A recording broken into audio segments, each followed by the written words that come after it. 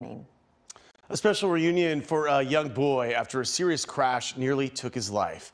Daniel Barragán got a very cool surprise for his 5th birthday from the very people who helped save him.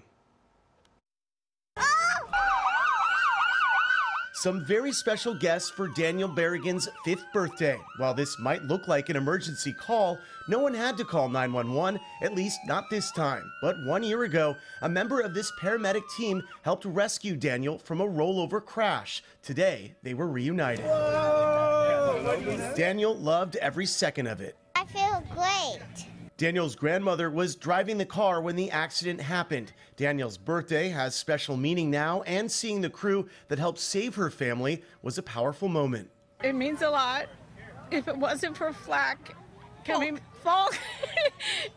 by and rescuing me and my grandkids, I don't know. You guys are just a blessing in disguise, and I'm just very grateful for this day and that everything's okay.